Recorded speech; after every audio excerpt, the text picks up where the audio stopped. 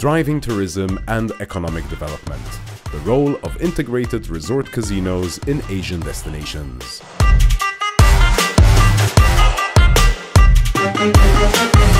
Okay, thank you.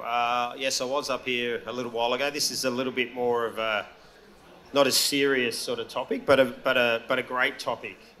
So what I'm going to do is I'm going to let the panel introduce themselves, give you a bit of background on you know who they are and what they've done, and then we'll roll into the topic. So, ladies first. Hi, my name is Manida Lau. I'm the Vice President for the Business Solutions and the Premium Marketing for Okada Manila. And previously, I opened up Venetian Macau and also opened up COD Macau, helped in opening up COD Manila and also Studio City. And the last opening that I have is the Okada Manila over here, up until now. Thank you. Hello, my name is Sueiro. I'm the Chief Operating Officer of PH Resorts. We are a public traded company in the Philippines developing integrated resorts. Previous of working with PH, I've been developing this type of facilities, or gaming-related facilities, gaming and hotel-related facilities in around more than 20 different countries. Thanks. Hello. Good afternoon. My name is José Matias. I am the CEO of Project Asia Corporation, which is a publishing house of Macau Business Magazine, which is our flagship publication alongside Business Intelligence and Macau News Agency. I've been based in Macau for 20 years. Thank you. Great, thanks everyone. So, driving tourism and economic development, the role of the integrated resort casinos in Asian destinations. So, I'll start with what is an IR? So, the integrated resort, the IR term. I mean, the IR has been around for a long time, right? But Vegas was Vegas. No one really called it an IR until we got to Asia, and then we built these, Macau sort of leading the way, and built these massive resorts, and then the term IR starts popping up, and now these days it's everywhere. If a market's opening up, it's going to be an IR development, or is it big enough to handle an IR? So I'll ask the panel, each of you, what does an IR mean to you? Let me first. Ladies first, always. IR to me, actually, if you go with the definitions of the dictionary, it is the entertainment center. Everything is in one brick. For example, casino, hotel, retail, even conventions is going to be in one brick.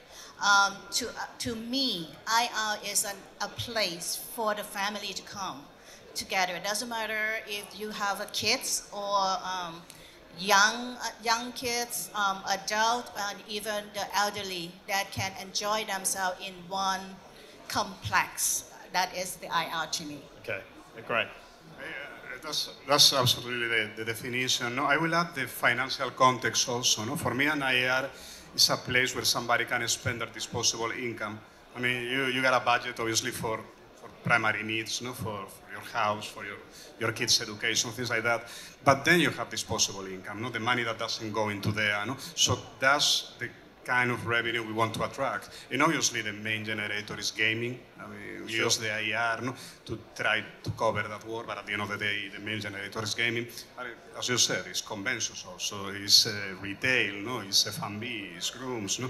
It's the fifth wall that we have now, no? It's the online. No? So all those venues where you can spend money, this disposable income, for me is what is being represented by an IR. Yeah.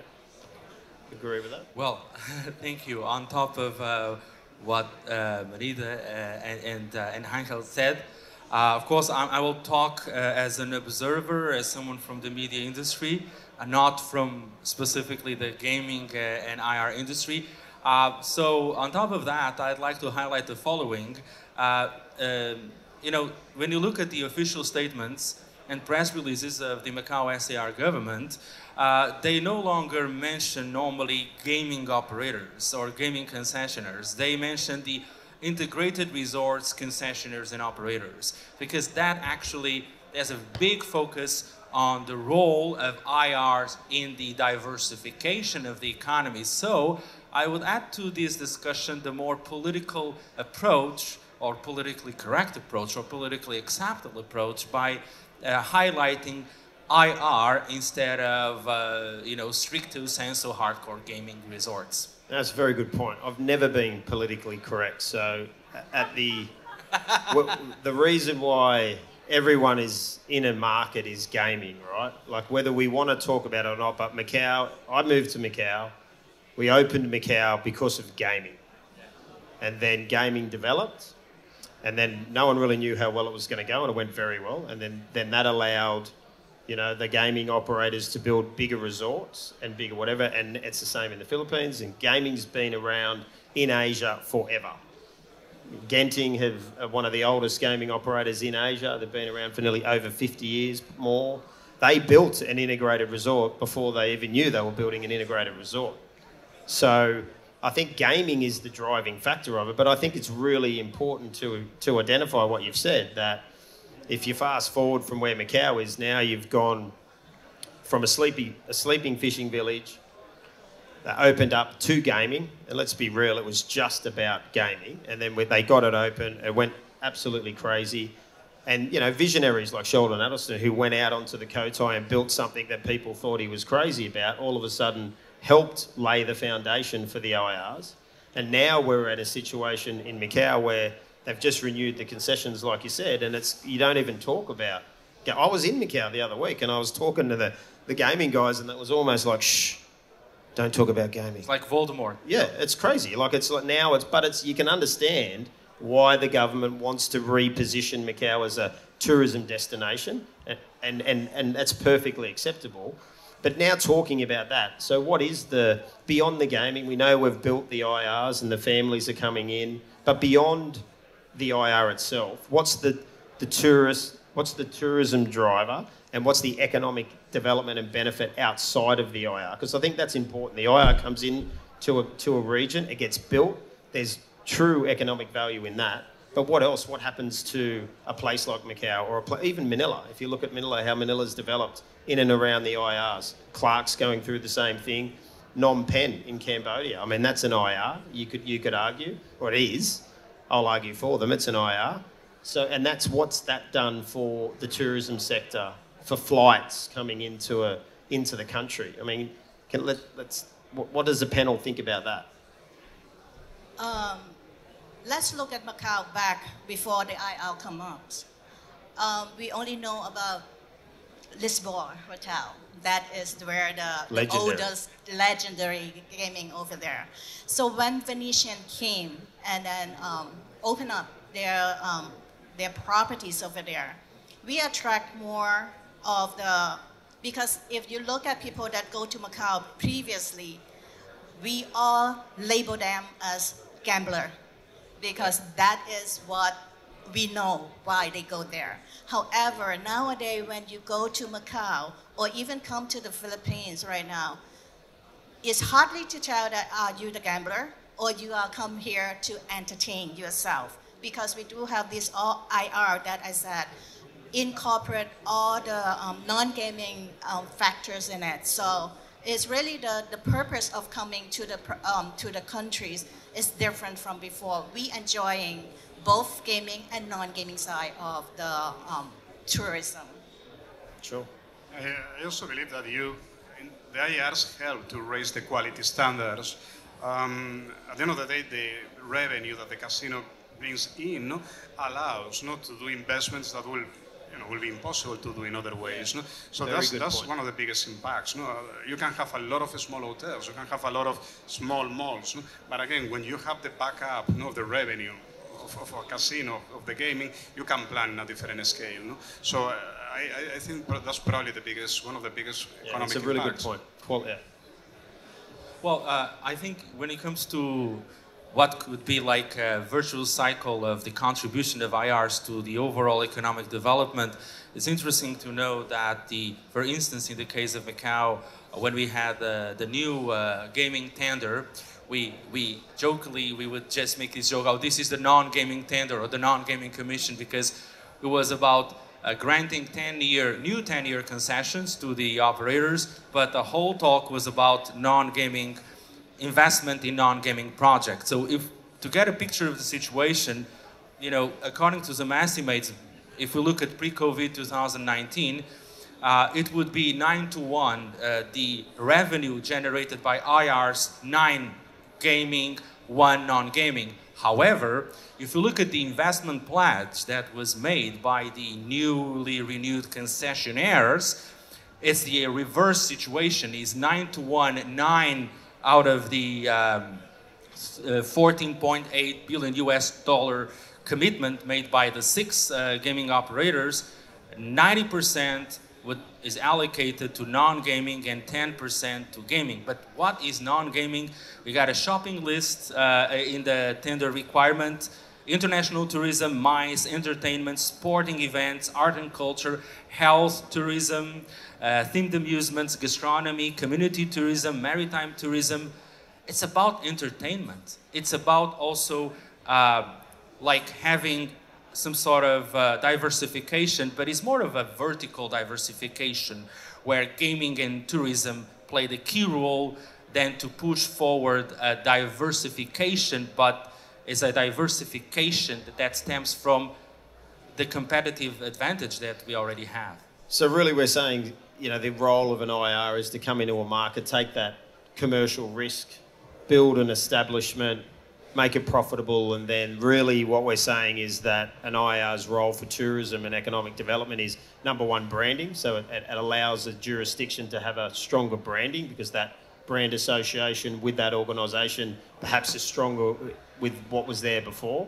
And I also like the point of quality. And you're right, the ability for gaming and, you know, for casinos to be able to build quality offerings around entertainment, whether that's a small theatre or a big theatre, or be able to bring in talent to perform. And Macau's a classic example. I mean, if you look at what Macau, you know, the non-gaming, I suppose that what they had to commit to in non-gaming, it's huge. I think it's nearly $13 billion over 10 years, which is huge. Now, that couldn't have been done without the success of gaming, without the risk of everyone going in there first. So the IRs have done their job. You know, they've built a new industry or built multiple new industries in Macau. They've made it well known on the map.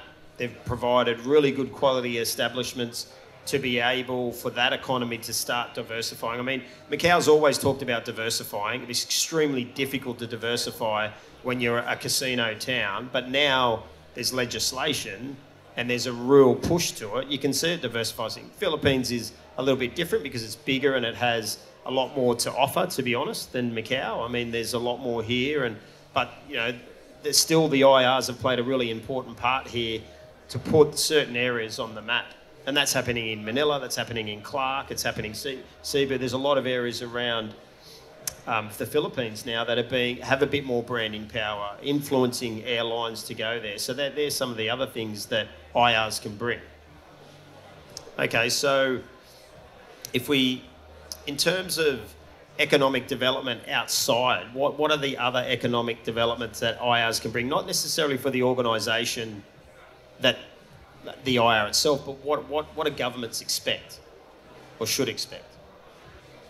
I think more on the IR can doesn't it bring in tourism, but it also bring in the development of the cities and the countries. The new idea, new technologies also come in. Look at today's events. Yeah, we all have all these new technologies that bringing in, and why they chose Philippines to display all this new technology, because they thought Philippines do have this ability and also potentials to develop all these new technologies to come. It's one of the best markets for sure. Correct. So those are the outside economy or the financials that IR can produce. This is also the development of the society and also economy of the countries. I think also the IRs, they become catalysts, no, for the transition of cities from one particular city model to another one. I mean, we're talking before, no? Let's think about Vegas, no? You know, it was not driven by the government. It was not a regulatory move, but Vegas moved from being a pure gambling destination, what we have now, that 50% of the revenue comes from something else. Obviously, Macau is a very particular case because the low density of gaming opportunities in Asia. But I think integrated resorts play an integral role into that. Like I have this city lives under this model, and it's going to transition into a different model just because of the integrated resorts. Metro Manila could be a great example. Nobody will be thinking a few years ago of Manila as a major tourism destination. I mean, that's what it is. And now it is. There's enough product here. There's enough. Exactly. Yeah, there's enough and then everything starts moving around. Let's go to the top of the scale. Let's go to Singapore. Yeah, I mean, now you got Death One. You got the Taylor Swift concert, for example. Yeah. You know that you have 9 days, that is impossible to get a ticket. But at the same time, where was the seed of all that? Could be all this happening if you don't have a Marina Bay? I doubt. I seriously doubt. So I think that that's one of the key parts of the IRs that help into this transition of cities into what actually are into something else. It encourages others, right? So they go in, and other people develop in and around that. Becomes like little cities that attracts bigger and better entertainment. Yeah. So okay. Yeah, that's the ripple effect of IRs, providing a comprehensive, holistic experience in terms of branding of a destination, upgrading the quality, and you can see that happened in Macau, is happening here and across the region. Of course, we have Vegas as our regional reference. So also in terms of procurement for SMEs, I think is really important. I think governments would want to see the IRs being engaged. Like when you talk about corporate social responsibility, of course, charity and and ESG is really important. Allowing, in terms of procurement policy of acquiring goods and services with, in the local ecology of the SMEs is really important, and also nurturing startup companies. We can see this also happening here. Sure. So all of that is really important, in addition, of course, to the awesome and handsome amount of money that the government collects on GGR, of course. Yeah, so it's good. So educating people, providing new career paths, providing the whole framework. So we've talked it up. It's fantastic. IRs are great. What about the negatives? Like, what are the negatives of an IR? Like, if you flip it on its head and say, we've just talked it up, we're all in it, but I mean, what are some of the pitfalls of developing IRs in a country?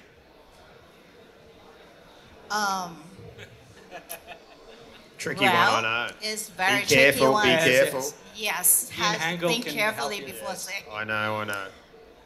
Well, I think it's more on it's open up a lot of opportunity to for the native to have selections or choice or places to go in and addicted to gambling. Definite negative. So that would be the pitfall on this. So more gaming means more potential people who need sort of protection and introducing people that perhaps weren't gambling and now gambling. It's so that's legally introductions. Sure. Okay. Even though every country do have illegal gambling underground and all that. There's no questions to that. But this time is legally allowing you to go in. So that's a negative, but I can see a guy in the audience, Earl Hall, who's working extremely hard about protecting people, right, in the industry. So I suppose it's a negative. That could be a negative as an IR comes in. It does expose more people, but it also allows people like Earl and his organisation more technology to come into play to provide better protection. So it's a negative, but more professional people are involved in potentially offsetting that. Correct. So negative but not. So that's positive. I think you did very well there. I think the IRs at the end of the day they bring disruption. No? They bring change. No? And obviously, I believe that at the end of the game it's a positive change. But during the transition period, there's going to be winners and losers. No? So let's say if I'm a small gaming operation, no? And now next door to me I have an integrated resort with 1,000 machines and 200 tables, I'm going to disappear. It's hard to compete. So correct. No, I mean that's that in that transition period. No, and you can apply that to a lot of different components of the AR. No, I mean at the end of the day, I'm going to have the best mall in town, or I'm going to have the best retail experience in town. I'm going to have probably the best event space or one of the best event space. So for some of the, let's call them smaller players before, no, that will have an impact. No? So what I think is in that transition period, it will be inevitable, no, that some of these small business will suffer. Like you said, there's winners and there's got to be some losers, unfortunately.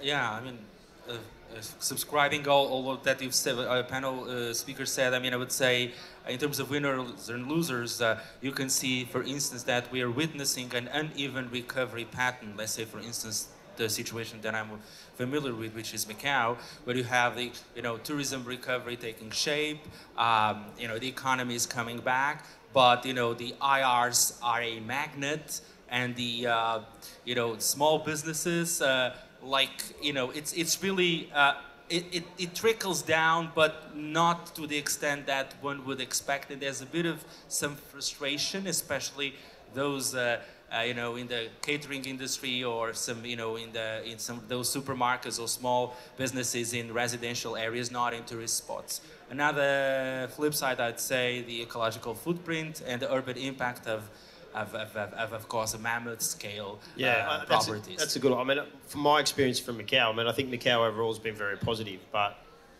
I moved to Macau in 2006. There wasn't much there, and then it built up very quickly and have a lot of local staff. And if you asked, at times you'd ask the local staff, is Macau better now or better before all this? And most of them would say better before, because it was slower and they could take their time and they knew what they were getting. And I think, although there's huge economic benefits in Macau, so people getting paid more, they're getting educated more, there's more opportunity, you've got to be careful what you wish for sometimes, because it opens a Pandora's box. There's always a trade-off. Of course, but you don't know that. Like, it's impossible. It was impossible to know what Macau was going to do until Macau did what Macau did, and so it's a tough one. So there's a lot of people. I think overall, the economic benefits, the driving tourism and the economic development are very, very positive for many, many reasons. But there is a downside. But, again, you can't please everyone, I suppose. All right, we're winding down time. Is there anyone who wants to ask a question? I don't think there's been a question asked the whole day, is there? No? Kylie, you want to ask a question? Come on. No? That's my wife in the back. I'm just trying to get it. What are we having for dinner tonight? No? All right. We've got 2 minutes and 40. Let's wrap up. Final comments on this topic. Having an IR actually for me, is a very good start to any underdeveloped country, because that is the place where it draws the brand to that country that would call people to go and visit. But is IR being effective in a already developed country? That is a question. That's a good point. If you go into an underdeveloped country, make the commitment big enough to be an IR to get the benefits. Correct. Don't just open gaming up. The impact may be better. That's a really, really good point. In the underdeveloped countries rather than a developed country. That's a great point. Oh, we're getting claps here. This is amazing. I believe in the IRs, we already got a quite stable business model. No? So the question is, what's next? I mean, what worked 10 years ago, 15 years ago, or even now, it doesn't necessarily have to work for a new generation of customers, of clients. No? Again, look at this event. No? I mean, we have absolutely. I don't know how many. I think there's about 1 million exhibitors. Correct, but all of them are not land-based. Well, most of them are not land-based. It's awesome. That's what we, I guess, on our industry have to think about. No? I mean, we've been working under a business model that is a fantastic business model, proven work, but that doesn't mean that it will still work in the next... Well, the Philippines is a great example again. This is what we're here with so many different suppliers and operators different verticals, which is amazing, right? It's but great. we need to embrace change and we need to embrace innovation, no? And we need to be always thinking about how to make our product available to different demographics. Yeah, to the, it's to a very the good point. Yeah, good point. I mean, Manida and Angle, I'd say, you know, being able to keep up the space with, you know, adjusting to the new patterns of consumption and experiences that you need to provide to the younger generations, to the new demographics, to be able to do it, to bring in innovation, allow for that. And I guess what I can see here is really exciting, really interesting. I'm learning a lot this couple of days already in Manila. And of course, then you have IR plus AI, and I think it's going to be exciting. Very much so. All right, that runs us out of time. So I'd like to thank the panel. Thank everyone for listening, and I will not be back for another moderation. You don't have to listen to me again.